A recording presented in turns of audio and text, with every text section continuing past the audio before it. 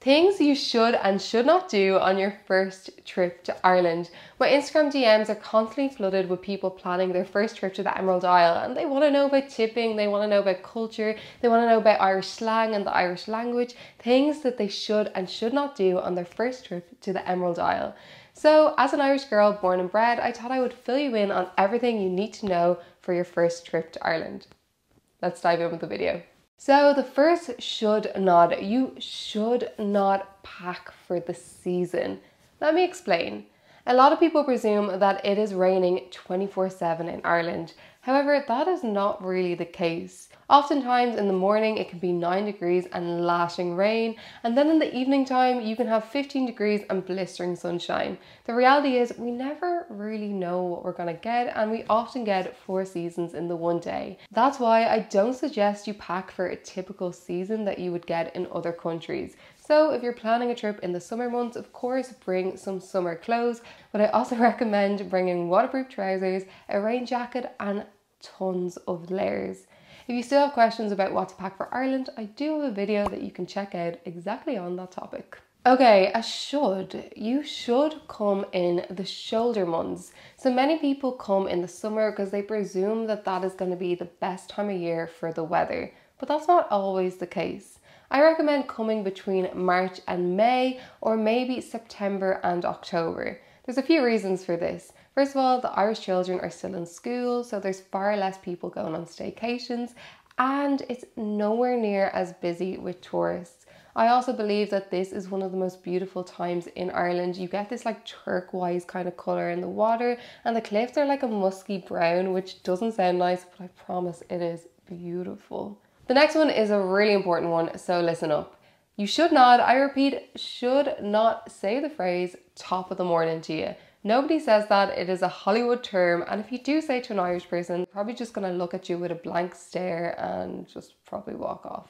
Next you should 100% check out some of Ireland's hidden gems. Don't get me wrong, the Cliffs of Moher and the Giant's Causeway are amazing attractions, but there's so many other beautiful places in Ireland that don't get nearly as much attention.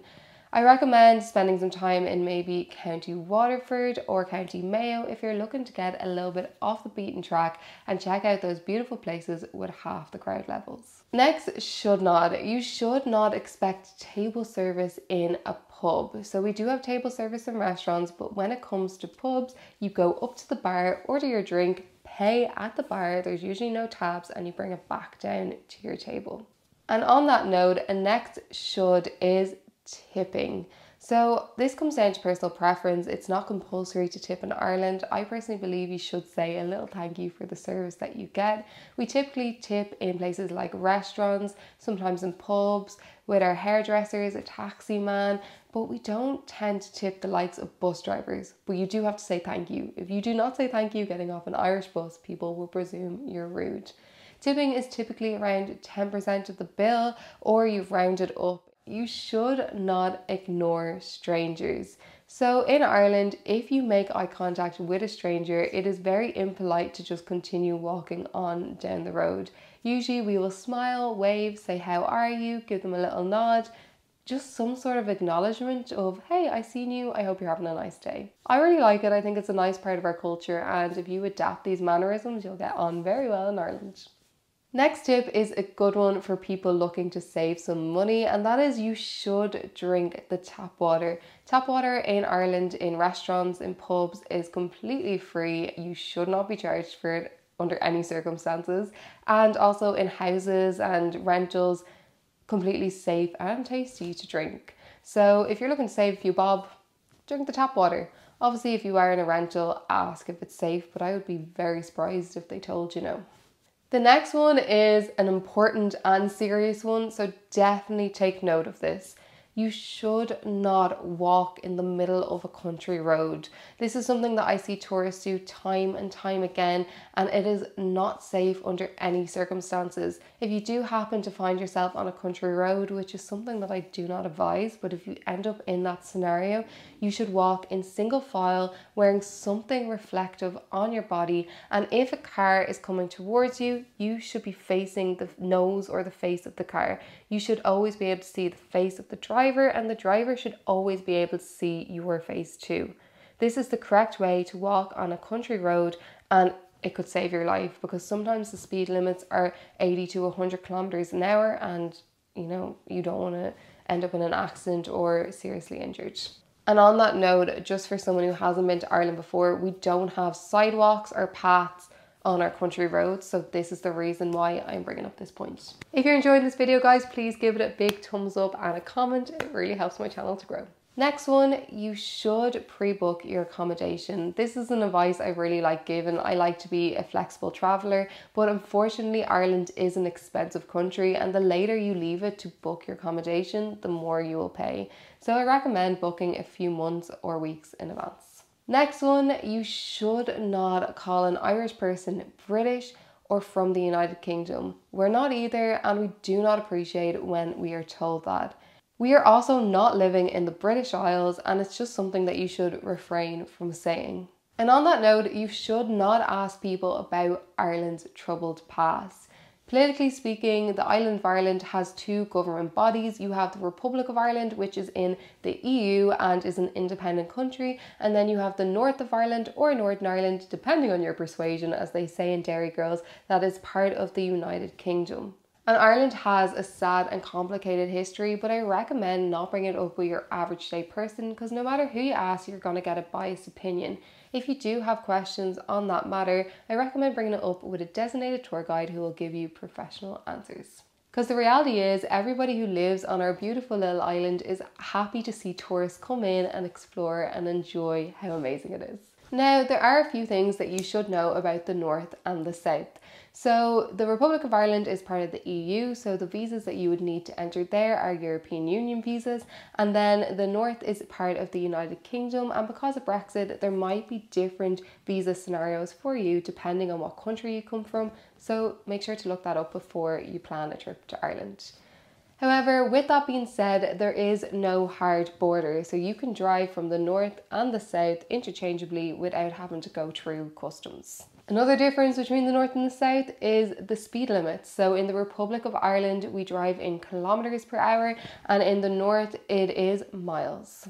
And then the last difference is currency. So in the Republic, it is euro, and in the North, it is pounds. That brings us on to our next should not. You should not withdraw a lump sum of Northern Irish pounds. The reason for that is you can't use Northern Irish pounds in the rest of the United Kingdom. So I know a lot of people who come over to Ireland and they're planning to visit London afterwards, and it makes sense for them to withdraw pounds while they're in the North. However, that's not going to work if you want to spend that in England or in Scotland or in Wales. So just keep mind of that and try just to use your card. Most places accept card anyway, and you shouldn't really need cash. Next one, you should not just visit Dublin. We have so many incredible landscapes all across Ireland, and they deserve just as much tourism as the capital. And if you're only here for a few days and you're basing yourself in Dublin, you should go on day trips. If you're here for 5 days, do at least one day trip. There are so many beautiful places surrounding Dublin that you can go explore. And I do have a video on the top day trips that you can check out, and I'll also link tours in the description down below. And to contradict myself a little bit, you should not try do everything. So if you're planning a trip to Ireland and you have a week, make a list of all the places that are on your bucket list and half that. You'll have a much more enjoyable holiday by spending more time in each destination instead of bouncing around from A to B and not really getting to experience the full attraction.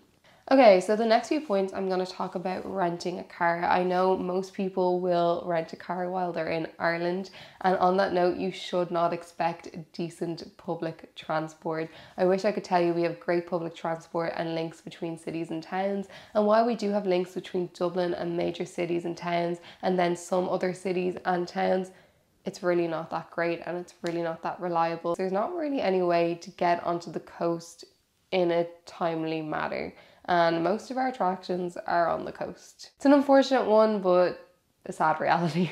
Hopefully it'll get better in a few years' time. Another should not is you should not drive on the right side of the road.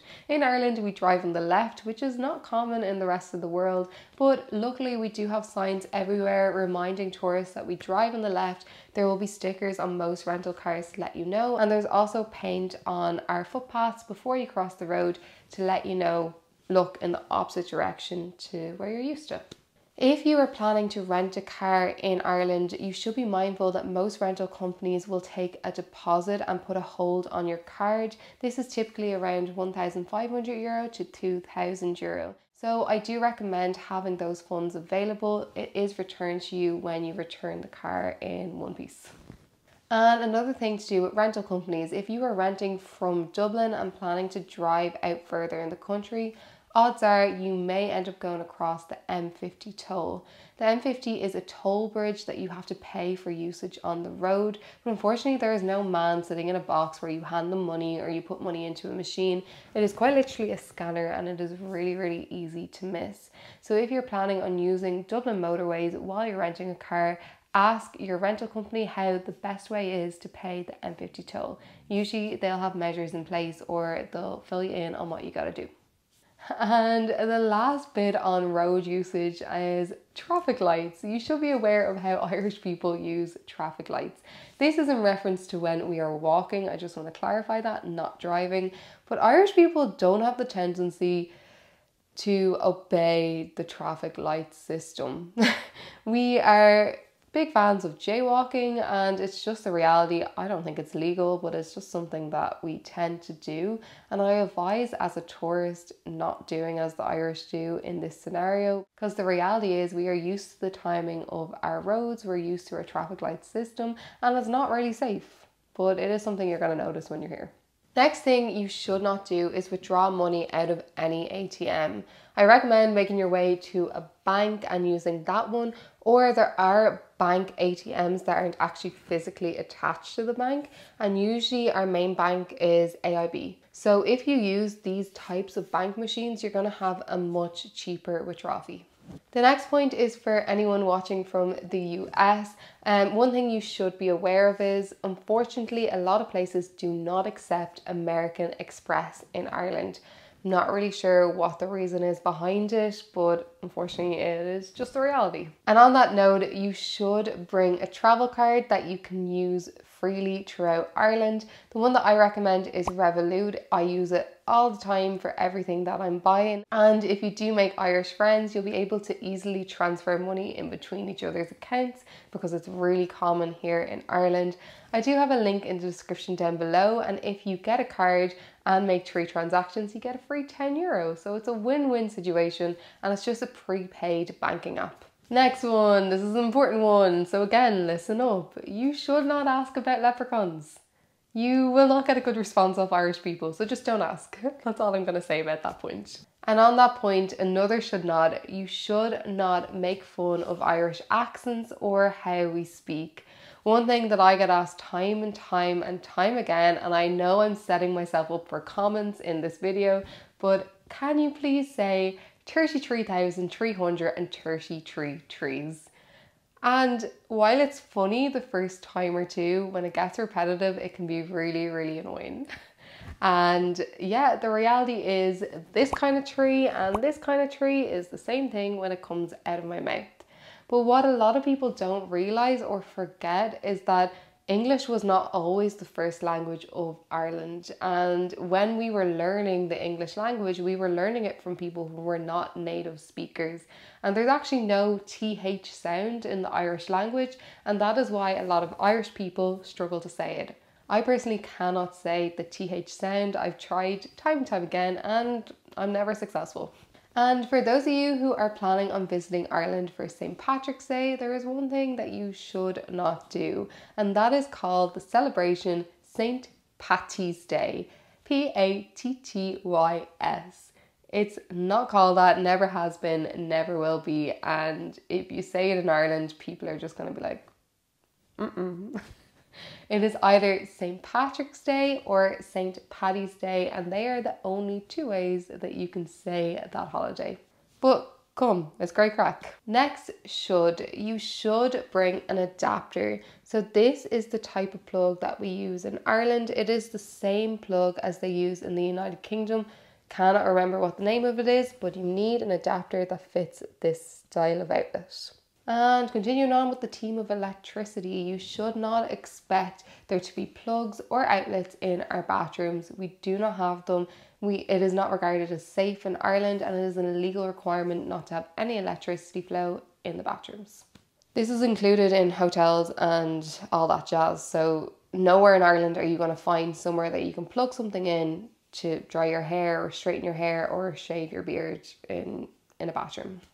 Next one is one that I get asked about all the time in my Instagram DMs. You should not be worried about Irish slang.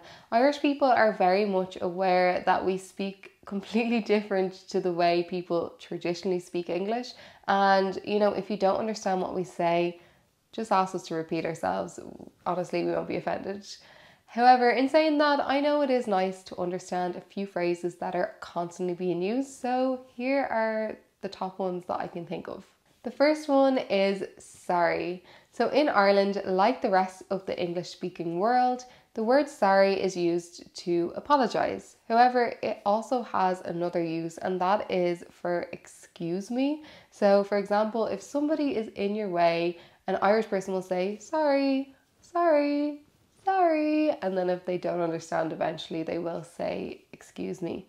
Another way that sorry can be used is to question something. So if somebody says something that you don't quite understand, instead of saying pardon or I suppose excuse me again, you'd be like, sorry? Like, sorry, question mark? Like, can you repeat? Another phrase that we use quite frequently is to give out. And this is something that I always struggle to explain in plain English, and I probably will not give it a good explanation in this video either. But an example of this is when I was a child, if I did something that I should not have done, my parents would be like, Laura, I don't want to have to give out to you, or I'm tired of giving out to you. But they're not really cross or furious, but they're also not happy either. It's like a medium in between, and it is a phrase that we use probably every day in Ireland. Next one is your man and your one. So your man refers to a man and your one refers to a woman. And usually this is used if you don't quite know the name of someone. So an example that I can think of, you're walking down a city street and you see a man going down the street going, like doing a chicken dance or something funny. And you look at your friend and you go, Jesus, what's your man doing? You know, it's something along those lines. And then if it's a woman doing a chicken dance, you're like, look at your one. Anyway, we use that phrase a lot, and yeah, it confuses a lot of people. And finally, probably the most used word by Irish people, and that is grand. Grand is used all the time when we speak, and it can mean multiple things, but most of the time it means okay. So, how's your day? Grand. How's the party? Oh, it was grand, sure. Like, how are you getting on? I am grand. Like, I feel like it's just our response to everything. Everything is just, yeah, it's okay. But like, it's more than okay. Because I feel like okay is like mediocre, where grand is a little bit higher on the scale of mediocre. And next, should not. You should not be afraid to ask Irish people for help. We are incredibly friendly and we're always looking to help 99.9% of the time. So if you're lost and you're looking for directions, don't be afraid to stop someone and say, hi, do you know where this is? They'll point you in the right direction, or they'll send you somewhere where someone else can help you. Now, it is important to be mindful that Irish people have the uncanny ability to stretch the truth. So if someone tells you it's only around the corner, that could mean it's a 5-minute walk away or a 25-minute walk away. Our timing skills aren't the best, so just be mindful of that. Another should not. You should not come to Ireland with bad manners. We are an extremely polite nation and we do always use our please and thank you, and we expect tourists to do the same. Also in Ireland, it is polite to decline on first offer.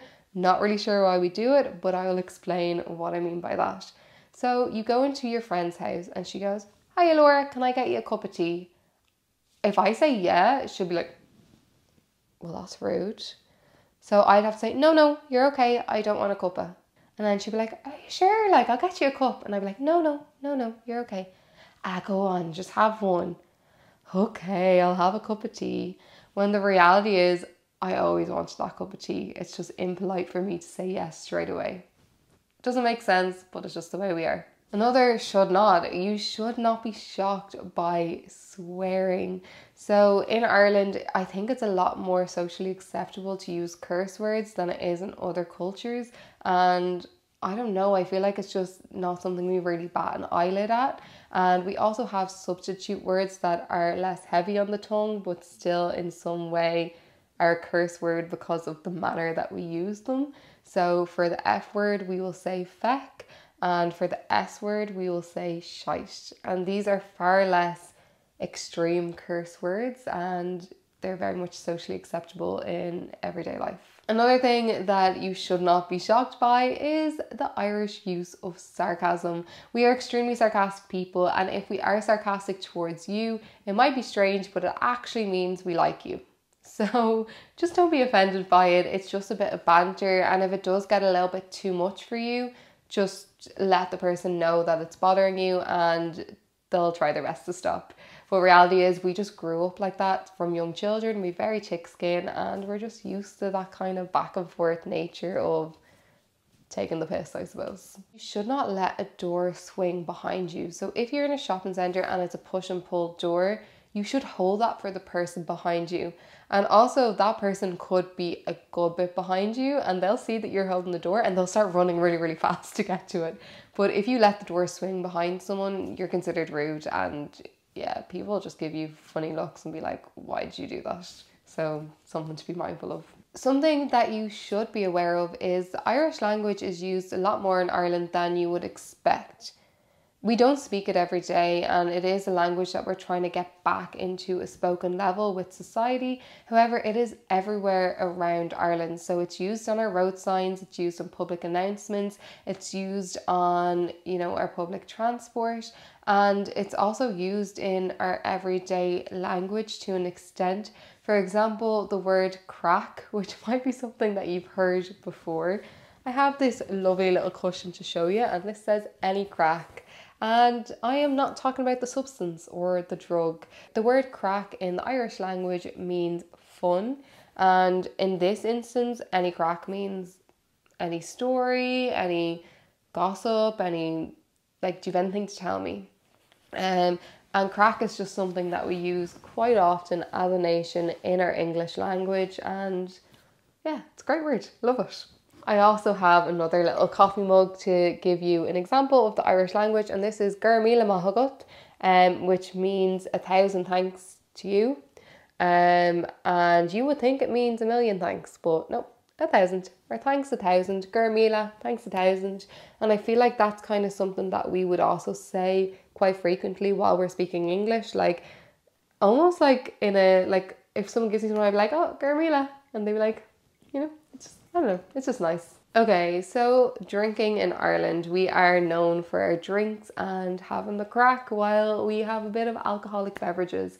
So on that point, you should not spend all your time in Temple Bar.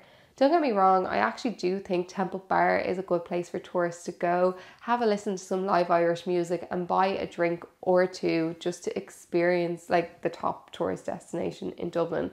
But you're not really going to find any Irish people there, and you're also going to pay an arm and a leg for a drink. So once you're finished in Temple Bar, I recommend making your way to the likes of Harcourt Street or Dawson Street or Camden Street. This is where you're going to find locals, and look, the drinks are still going to be expensive because it is Dublin and it's an expensive city, but a fraction of the price of Temple Bar. And on that note, another thing that you should be aware of is the term around. So around is when you're in a pub with a group of people, let's say 8, and someone stands up and says, I'll get the first round. That person will buy the round for all 8 people at the table, and then the next person will buy the round, and then it will just continue around, It will continue on until all 8 people have bought all 8 people a drink. Does that make sense? But it's a really common tradition that we have in Ireland, and yeah, if you make Irish friends, it's probably something that you'll end up being involved in.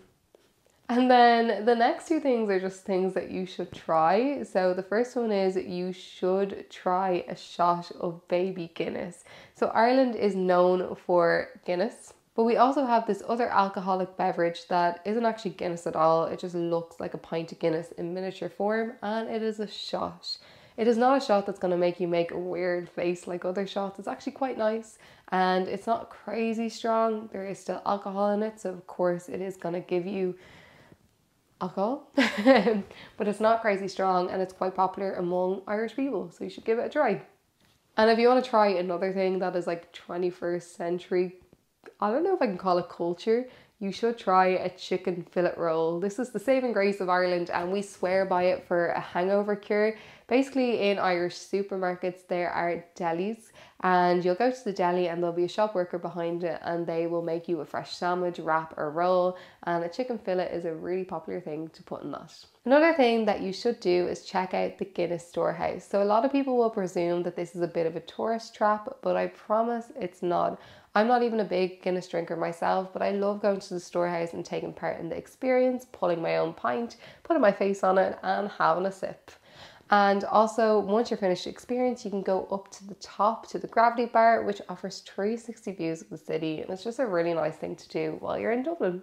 I hope you're enjoying this video, and if you are, I think you'll really enjoy my 7 days in Ireland itinerary next. Thank you so much for watching, and please don't forget to like, comment, and subscribe. I'll see you in the next one. Bye!